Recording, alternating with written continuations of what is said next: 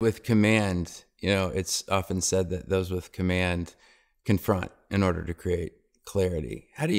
We both have that one. How do you manage that? That's another one that was in my top 5 since I was 16. I got to tell you, having command when you're 16, this, it's difficult. It's really difficult. People have described me as having sharp elbows. In fact, I think at one point when I was younger, I would say other people might appear to you, if you were to describe them as a shape, circular. I'm a square. I have sharp edges, so watch out.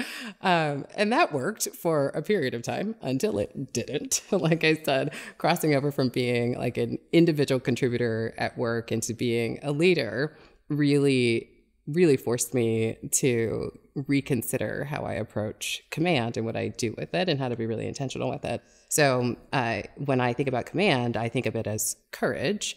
And I have a lot of courage to do things that others might not be as willing to do.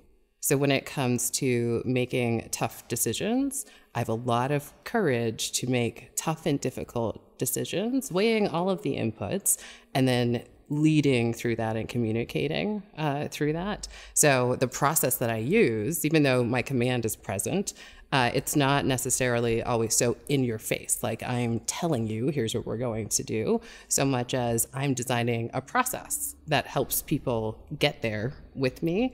And by the time we get there together, then we as a collective are going to execute this change that otherwise might have seemed scary.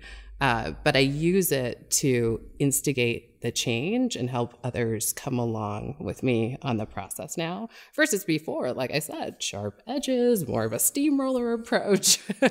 Sometimes I still have to do that here and there, but I do it now with intention and purpose versus before it was more, I don't know, it was just spontaneous.